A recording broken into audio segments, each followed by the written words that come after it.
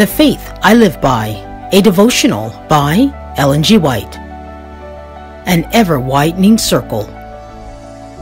Train up a child in the way in which he should go, and when he is old, he will not depart from it. Proverbs 22, verse 6.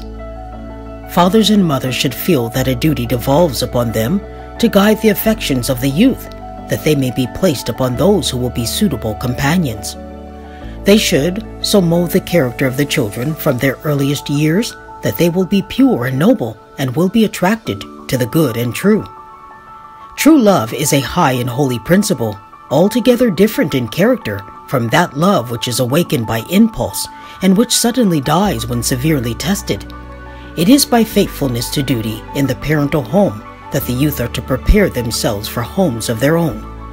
Let them here practice self-denial and manifest kindness, courtesy, and Christian sympathy.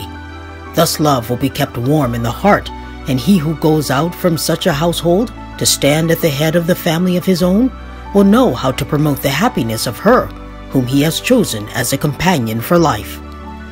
Fathers and mothers, you are to build up in this life characters which will help you to fit your children for the future immortal life, which will help them to form such characters that will not be ashamed to see them as parents taking the charge of their own children and transferring to them your own attributes. Let those who are contemplating marriage weigh every sentiment and watch every development of character and the one with whom they think to unite their life destiny. Take God and God-fearing parents into your counsel, young friends.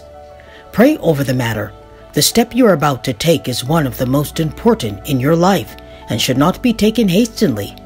While you may love, do not love blindly. Let every step towards a marriage allegiance be characterized by modesty, simplicity, sincerity, and an earnest purpose to please and honor God.